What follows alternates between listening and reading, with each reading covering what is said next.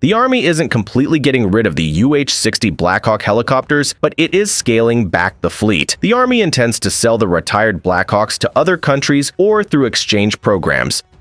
The U.S. Army is transitioning away from the UH-60 Blackhawk helicopters and has selected the Bell V-280 Valor as their replacement. The V-280 is a tiltrotor aircraft that combines the vertical lift capabilities of a helicopter with the speed and range of a fixed-wing aircraft. The Army plans to divest its older A-model Blackhawks through the Blackhawk Exchange and Sales Team program, where the helicopters are stripped of military material and sold in civilian space. This transition is part of a broader effort to modernize the Army's aviation capabilities, with the new aircraft expected to provide enhanced performance on future battlefields.